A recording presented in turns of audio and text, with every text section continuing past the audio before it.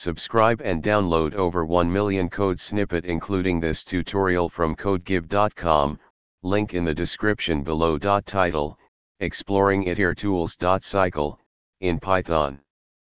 Introduction. The itertools module in Python provides a powerful set of tools for working with iterators and combinatorial generators efficiently.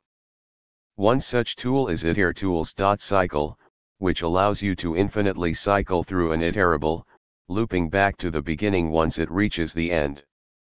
In this tutorial, we'll delve into how to use itertools.cycle effectively with examples. Understanding itertools.cycle. The itertools.cycle function returns an iterator that cycles indefinitely through elements of the input iterable.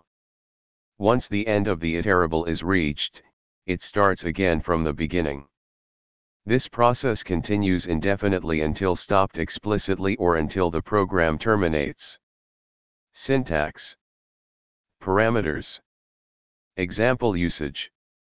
Let's look at a simple example to illustrate the usage of itertools.cycle.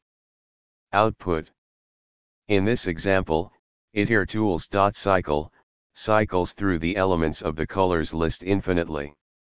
As you can see, it keeps cycling through the list even though there are only 3 elements. Infinite iteration. It's important to note that itertools.cycle creates an infinite iterator. Therefore, you should take precautions to avoid infinite loops in your code when using it. Use cases. Stopping the cycle. Since itertools.cycle creates an infinite iterator, you need to explicitly break out of the loop when you no longer need to cycle through the elements. You can achieve this using a condition or by using itertools.ilis to limit the number of iterations.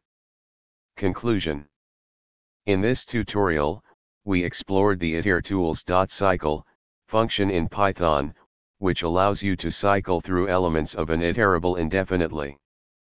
We discussed its syntax, usage, and provided examples demonstrating how it can be used effectively in various scenarios.